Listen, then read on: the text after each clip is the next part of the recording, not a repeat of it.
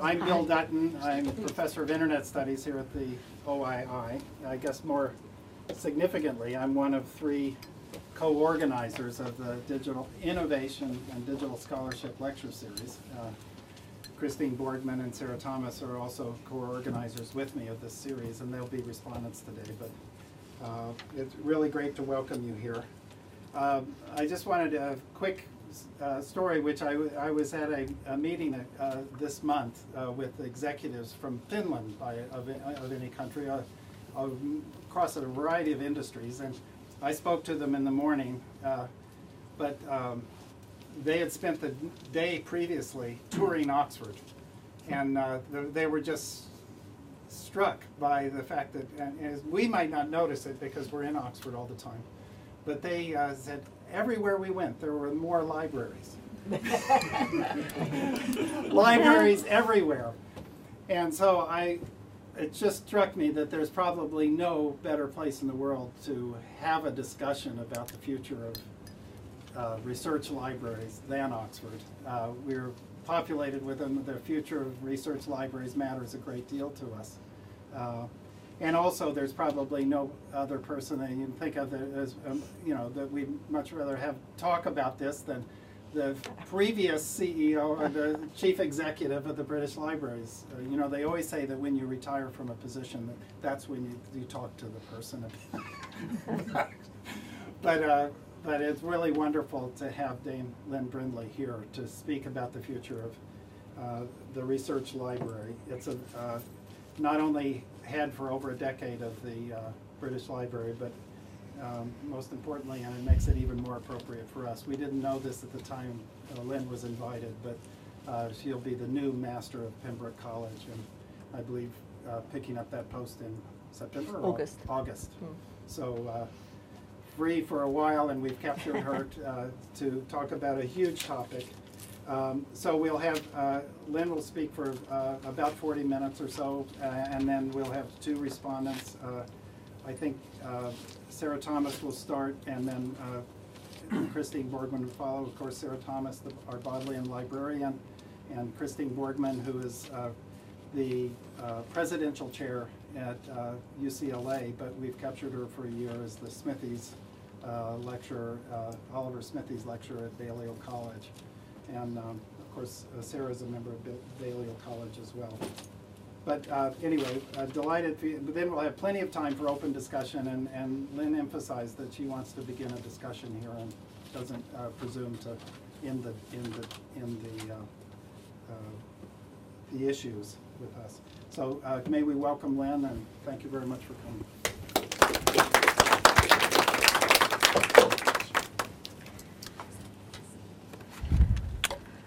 Bill, thank you very much for that welcome. I'm delighted to be here and to be able to contribute to this series. I'm obviously going to sort of look back a little bit at my experience at the British Library, but also draw a bit on some of the current work that I'm involved in at Ofcom, the media and communications regulator. And they do a lot of work on the changing use of technology and changing behaviors, which I think is relevant bit of technological context. I'm going to take a broad sweep, that is to say, I'm not going to say very much about anything, and I'm going to leave out an awful lot because this is a huge topic, I began to realize when I began to tackle it. But I genuinely think that I hope I say enough to enable you to begin a debate, and I think the spectrum of agreement to disagreement, I hope, will be very, very strong tonight. It's certainly a very, I think, uncertain and certainly unmapped future. So I'm going to start. First text message was sent in December 1992. It's now 21 years old this year. And according to Ofcom, the average UK consumer sends about 50 text messages every week. And 12 to 15-year-olds, and I'm pulling out 12 to 15-year-olds because they're the university students just about to come. And they're sending an average of 193 texts each week, more than double this time last year. 2011, 150 billion text messages were sent in the UK alone, almost 3 times the number sent in 2006. And people now prefer texting to speaking on the phone or face-to-face meetings. I felt that was a bit sad, actually, but nevertheless, those are the figures. But it does suggest, I think, a mild revolution in the way we are socializing and working and networking. Just a few more points about the 12 to 15-year-olds. They're prolific social networkers with lots of friends, average 286. And for the first time, they're spending as much time on the internet each week as they spend watching TV.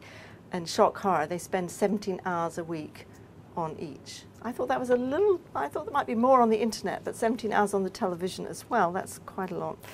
They're multitasking across media, texting, browsing the internet, and watching television simultaneously. So they're multitasking.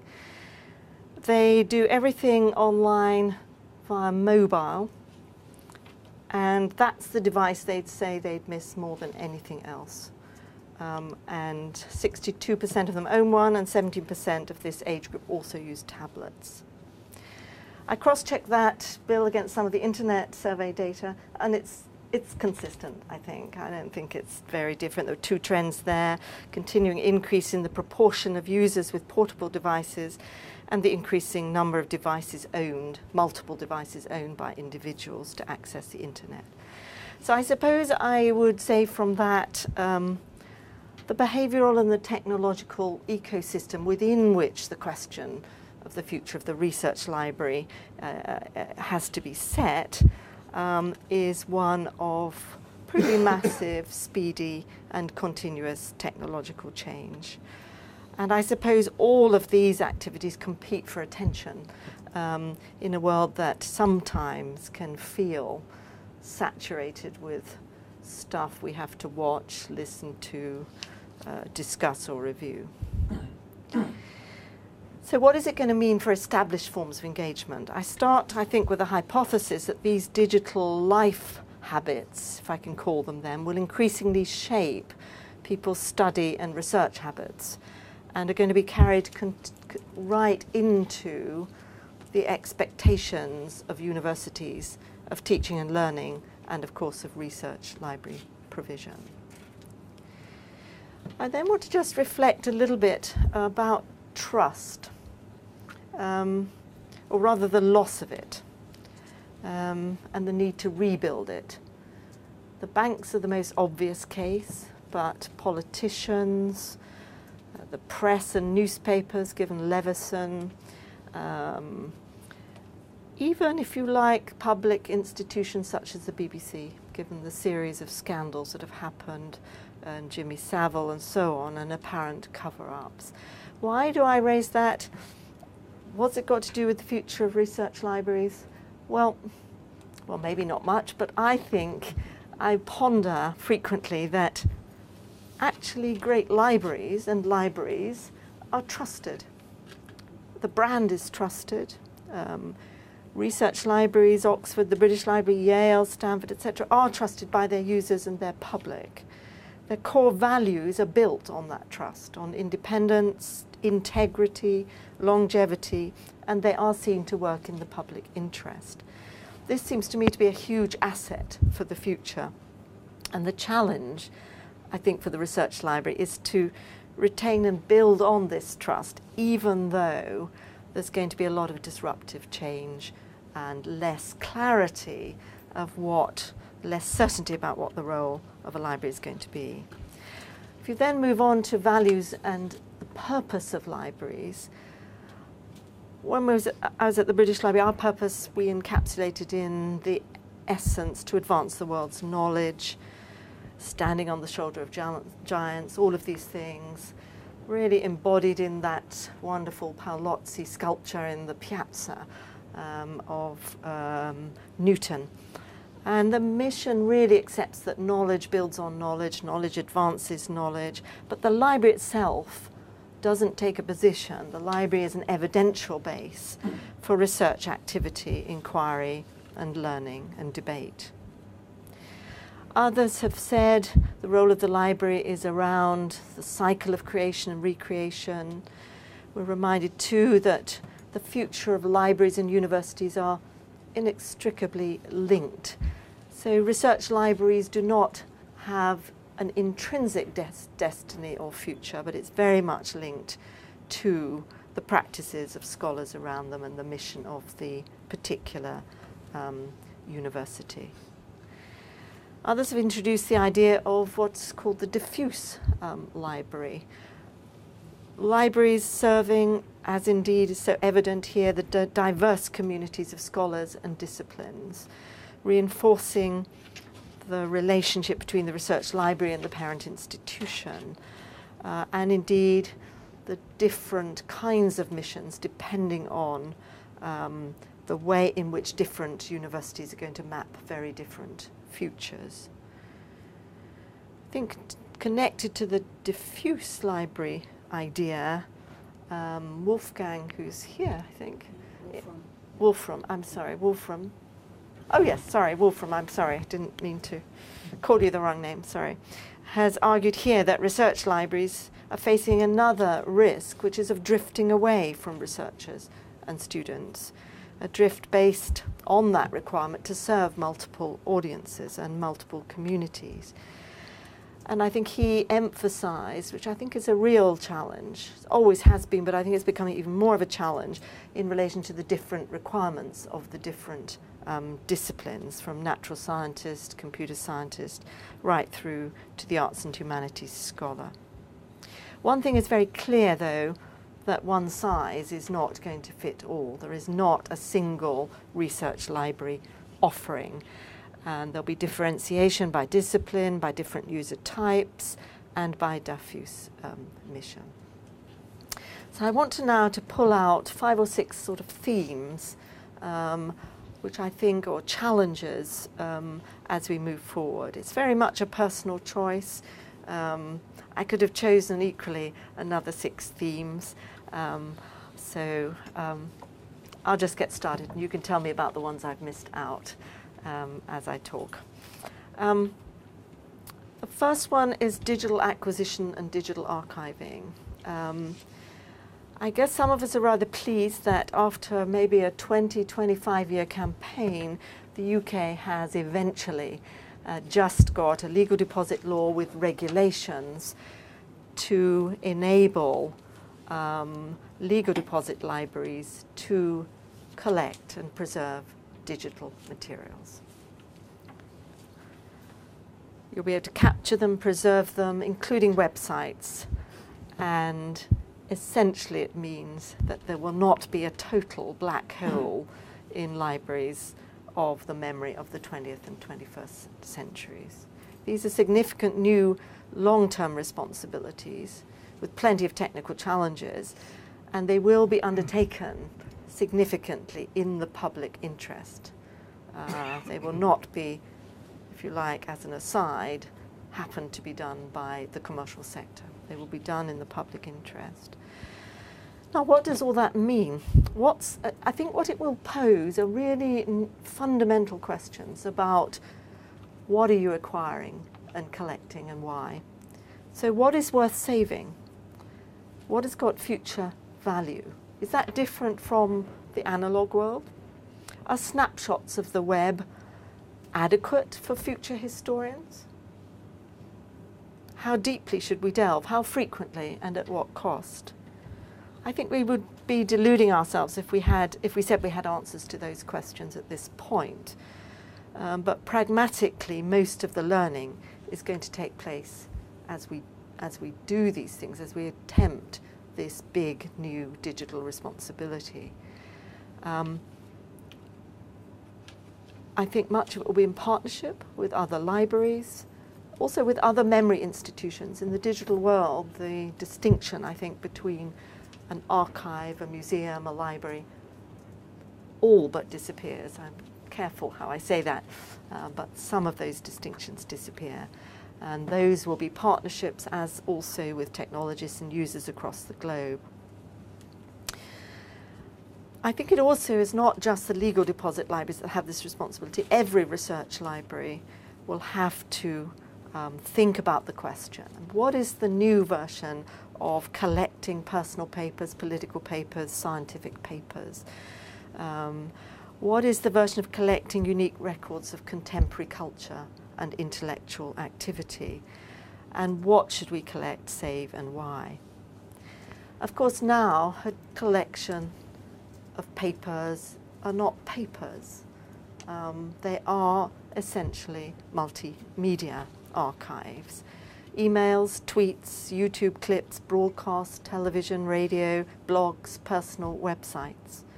Already there are high-profile individuals who I know expect that their records, their contribution will be, and memories will be dynamic, internet-based and multimedia-focused. And if I just say Stephen Fry, Tim Berners-Lee, Boris Johnson, you may or may not want these people's papers, but you know that they are going to be something different from what libraries have had in the past.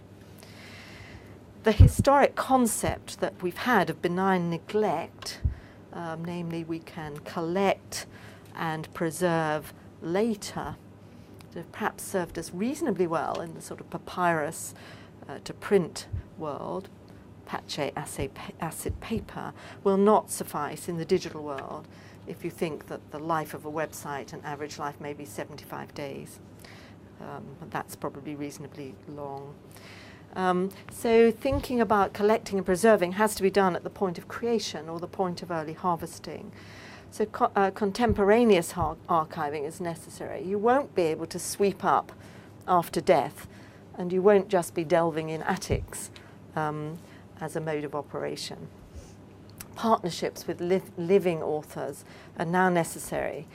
And we're seeing more and more examples of people, individuals, being their own living archive and recording instantaneously the main events of their own lives.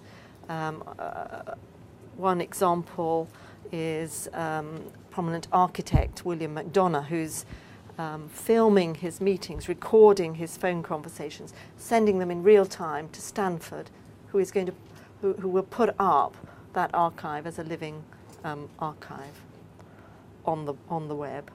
Life logging is another technique.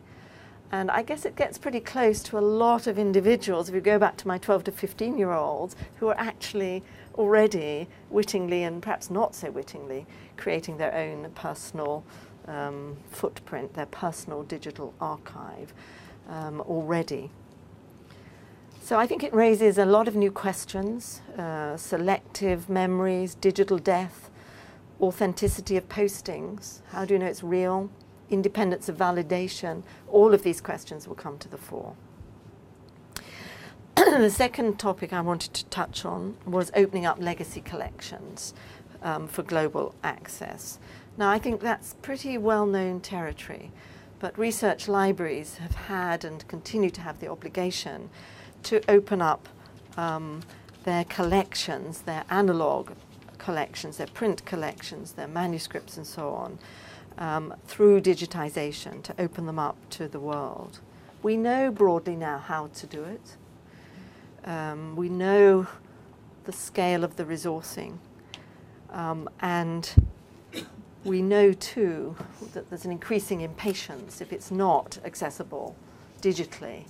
Then for some of our communities it might as well not be available, because they are only wanting to engage with material they can find on the web. So there are many great examples of opening up through digitization, opening up treasures. If you take, for example, Trinity College Dublin, they've opened up the Book of Kells, and they have exploited it in many ways, some of which you'll find tasteful and some not tasteful. But they have a great app. They have images to inspire designers. They have Kells for kids. Sorry about that. They have DVDs. And lest we forget, actually, they do provide opportunities for scholars and researchers to examine this text at very high resolution and compare and contrast, of course, with other related early illuminated manuscripts. But I think that's at the treasures end. The other end is what I call industrial scale digitization. And that is, well, in Oxford here, the Google Books. In the British Library, we digitize at scale newspapers, 40 million pages of them. And those often require a scale of partnerships and resources that are really difficult to do without massive external partnership funding. But I guess my general point is that this has to be done, but difficult as it is, it's only a means to an end. And I think we're getting through the phase that says, gosh, we've got to focus on digitization. We have to do that. But actually then it takes us into, for what purpose? And I think that opens up the newer area of the new value through digital scholarship. And digital scholarship across the disciplines, but I think particularly perhaps of interest in the humanities and some of the social science work that enables text mining and analysis through an addition of crowdsourcing and georeferencing of materials to take place. And I think that is the next stage of why we're digitizing materials at this time. The third theme I just want to touch on, very different theme, is what I've called open access and copyright. It used to be called the nerds versus the suits, which is not a bad shorthand actually. I think that still partly applies. Because if I think about opening up legacy collections, most of us have only really focused on out of copyright material. There's been plenty of that to do. There's not been as much done in the material that has rights challenges and complex copyright and permissions work. So the real future challenge is around balancing the IP and copyright protection versus opening up and the whole push towards what I call the open movement, whether it's open access publication, open data, open innovation. And that is a very, very live, contested, and quite long journey, I think, in my view. And our aspiration, I think, as research libraries must be that it can be easy to treat all relevant content as a fully searchable corpus. That has to be a goal. Now, in the past 12, 18 months or so, there have been a flurry of reports on open access publishing. I smile because actually the topic has been around for a very long time. And, I remember it well, maybe 15 years ago. So it's not been quick to come to the forefront, but it's very interesting now that it's actually become a central public policy debate very quickly, not least because of Janet Finch's report and things like the Royal Society report on science as an open enterprise, and another seminal report in the UK, which is the Hargreaves report on a review of intellectual property and copyright. Now, the government has accepted all of these reports, and clearly the open access publishing has generated much heat and debate around some of the Research Council guidelines.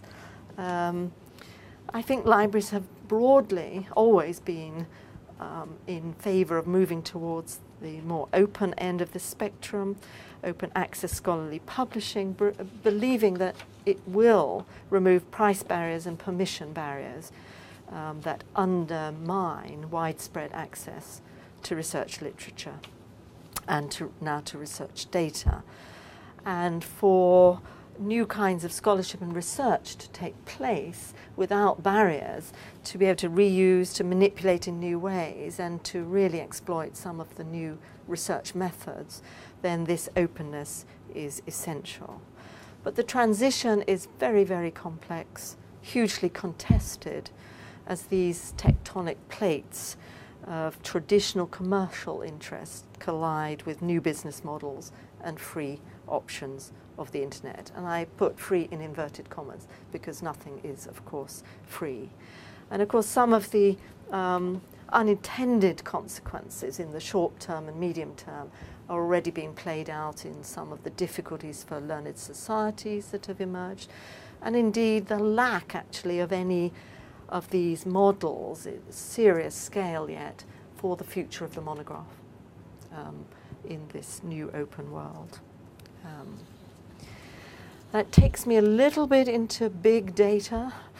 I'm cautious about getting into big data, and I know that one of our respondents is going to talk a bit more about that. So I'm not going to say very much, but I think essentially to say that data has become, not just for research purposes, but for commercial purposes, this source of new value, top competitive asset, but driven primarily by the advertising and market value of the data that can be collected as a byproduct of much of our internet use. I mean, I don't know about you, I'm sort of mildly annoyed that Tesco knows my shopping habits and sends me little vouchers for even more goat's cheese or whatever I'm eating a lot of. But it is really the tip of the iceberg. And I think it's pretty scary how much, without our permission, without a debate about the data, we have not yet had that transparent and open dialogue between citizens, consumers, businesses and government around that value exchange of personal data, anonymized data, attitudes to tracking and so on. Now a lot of that is consumer oriented, but I think there is a version of it as we get much more into the data and text driven research and it gets embedded in teaching and the research profile. There's also, I think, links to another point which is around a more sophisticated digital skills critical thinking agenda that I believe libraries have got to take a leading role in helping our communities understand the complexity and the sophistication of what is happening around data.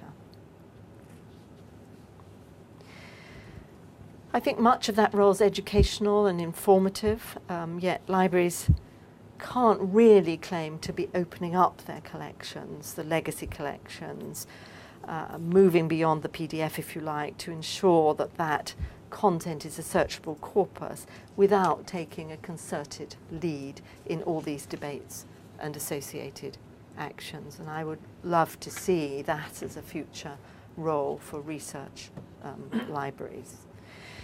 I want to talk a little bit now about discovery navigation. Traditionally, heartland, core of the research library function, primarily through bibliographic data and the catalogue. But essentially now we're seeing discovery and search belonging to and being primarily led by the big search engines, the big commercial players, Google, Amazon, Wikipedia, and others in that space. Facebook being an additional player as it develops the social search functions and facilities. And all of them, of course, taking advantage of huge amounts of personal information around the billions of users worldwide. Now, I think it's fine to embody the advertising and marketing interests and embed them in algorithmic design and research presentation if it was at all transparent. But it's not, it's being manipulated. So my question for us really as a scholarly research community is much more about what is the adjunct to that? What is the role of libraries in countering some of that default activity of those commercial players. Clearly, users now first turn to these major network services. Of course they do. Time is short, scale is the whole of the internet. They don't really turn to that sort of small local collection first. And the question for the very long-term future, I think, is whether that, well, certainly that material needs to be, that metadata, the data generated by libraries, needs to be much more embedded in the web environment and in multiple entry points across the web and aggregator services, and becomes then a more detailed and reliable source, but within the broader framework. I've commented earlier on the increasing importance of web and mobile experiences, actively shaped by ranking, relating and recommending services based on this sort of social and usage data. I think this is a major organizational challenge for libraries, as supra-institutional approaches are required to generate the web scale. And that might be through consortium membership or through web presence well beyond the individual library or country. And I think it poses a big question for research libraries, how these global collaborations and discovery services can be made to work for users, and have libraries got the right balance between focusing on the institutional finding tools and discovery tools versus the broader possibilities. Pulling perhaps in the other opposite direction come new demands for kite marking, for filtering, for helping to navigate ways through this deluge of information. Now, at one level, the filtering that social approaches and the use of analytics provide become more valuable. Ranking, relating, and recommending can help. I don't know about you, I'm still a real sucker for people like you have read when I go onto Amazon, or indeed, of course, in library catalogues now. And I end up buying many, many books that I wouldn't otherwise. So it's a rather good marketing trick.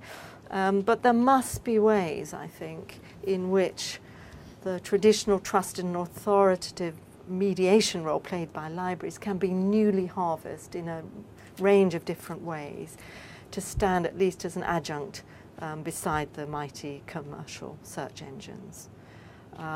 Some of you will know the Parker Points system for fine wines.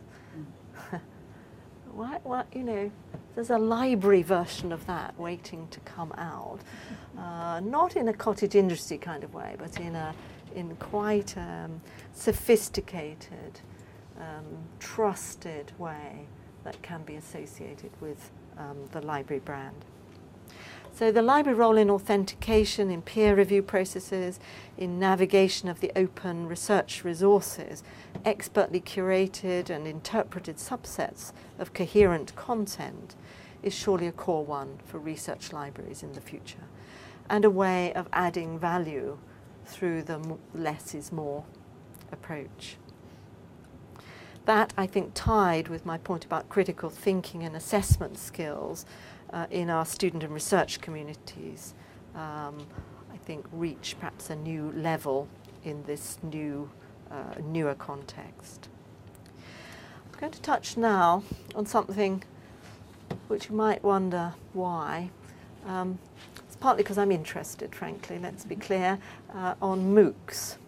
I'm sure you all know about these massive online open courses. Not an obvious theme for the future of research libraries, given that MOOCs have essentially been thought about as routes into informal learning, outreach, and not perhaps part of formal higher education, or not as much. Maybe more for those who haven't got time to attend traditional universities or may not be necessarily interested in course accreditation. However, I think what's very interesting to observe is that the predominant leadership of MOOCs has come from prestigious research universities, Harvard, Stanford, MIT, and others, and I observe not Oxbridge. The key question for me is around what role and distinctive contribution a research library in those settings can make to these new developments. I mean, there are obvious roles for libraries, and if you know what the OU does, you know, they do these roles. So negotiations with publishers to clear materials, fair use, fair dealing decisions, tracking down public domain materials, providing digital production services, sourcing open access materials, and so on. These are sort of obvious. The question for the research library is, you know, what are the more creative ideas? Where can real value be added by, you know, the richness of the research library? One or two of these ideas are beginning to emerge, becoming domain participants and facilitators of online communities, organizing and making sense of user-generated content, mass-scale curation. Perhaps most importantly, though, I think, again, I come back to the research and critical thinking skills in the many publics of a globally accessible MOOC. And I think if you tie that too back to the obligation of research libraries to provide much richer content online, how you embed that in the MOOC's context, I think is important. So a real question for research libraries in those universities that choose to engage in this way. Because I think what's obvious is a MOOC, well, it's obvious to me, it may be controversial, but I think a MOOC offered for informal and external users will challenge people to rethink how offerings are made on campuses as well for traditional university students. My final theme concerns the question of what is the future of the physical library. Many have rather simplistically said, oh, it's all digital. Actually, it's usually when they've been trying to refuse, government ministers trying to say you don't need any more money for buildings or increased storage. You know, what's the point? It's all digital. And the physical library no longer has a role in the digitally connected world. But in my view and my experience, frankly, nothing can be further from the truth. The challenge I think it does pose to us, though, is to develop and articulate a new vision of the distinctive role of the physical library in the new context. I know from experience at the British Library a sense of place in the digital world is very important. Space for exchange of ideas, for collaborative working, public discourse, silence and concentration, and somewhere where discussion around research interests can take place. Camaraderie, community and solidarity of experience amongst library users was evident on a daily basis in the BL building and around the reading rooms. So I think whilst digital companionship is important, it doesn't appear to be in any way sufficient. I think a linked question to that is, what is the changing relationship between the artifact, the original, the primary source material, the digital surrogate, and the physical space, that triangulation? If we're digitizing our treasures, our poems, our documents, our letters, our rare books, we'll have some experience of that. I mean, from my observation, the more you digitize, the more interest it actually generates in use of the primary material, or from a visitor perspective, people wanting to come and see it. But I'm not aware that there is a huge amount of research yet done on what that changing relationship was. Some of you may know more about it than me, but that seems to be a very, very critical topic. Again, one in which the research libraries, I think, could play a leading role in trying to get some of the funding bodies to look at this, or grants towards it. So let me try to just draw one or two points together, which I hope might lead into to help some of the discussion. There are some obvious things. I mean, the future of the research library is clearly tied in to the way in which the parent institution sees its future, and that's self-evident and obvious. The research library is not going to be one size fits all. That requires, I think, very quite brave leadership to be different. And I think that's essential, because I think in the post-print world there will be many more differentiated services. I think possible fragmentation, where domain and discipline expertise may or may not exist in the library, or may not exist in enough depth, and even some withdrawal from local provision, where it's better provided perhaps on an international, national or shared scale. I think there will be tensions between this very, very deep specialization and the huge breadth of the research library. And what is going to give, or how is that balance going to be played out? Technological drivers, I'd stick my neck out and say those will not determine what happens. But I do think the behavioral changes associated with all of those technologies will, I think, be the areas to study, which is why I did start on, Ofcom also tracks 3-year-olds onwards, tracks right through to mid-20s, but the 12 to 15 are really changing very, very fast. So I think that whole behavioral change is really, really important. And then working at network scale, what I call, working at that global internet scale. What does that mean? What are the alliances? What are the right collaborations? Will be absolutely central questions for research libraries. And then I think the nerds versus the suits, if I can use that label, resurrected, to just simply encapsulate what I think will be attention for a very, very long time to come. And how do we best support scholarship in that creative sort of chaos and very, very long transition? So I think I would like to stop there. The only thing I would conclude really is that it's not an option to stand still because everything else is changing. You either got to choose a path through this, or I think there's the threat, or maybe to some it might be the right answer, but I don't think for anybody here, to become the museum of the book. We have to be very, very different. Thank you.